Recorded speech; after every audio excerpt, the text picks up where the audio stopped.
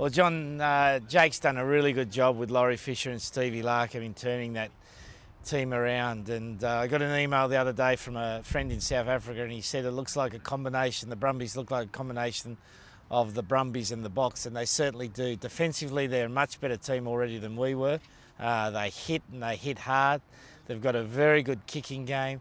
Their attack at the moment, I think, is pretty average, and I think if they can just get a bit more fluidity and motion on the ball and return a little bit to the old style Brumby attack combined with their new intensive defence and kicking game, then I think they can go all the way, if not this year, then maybe next season.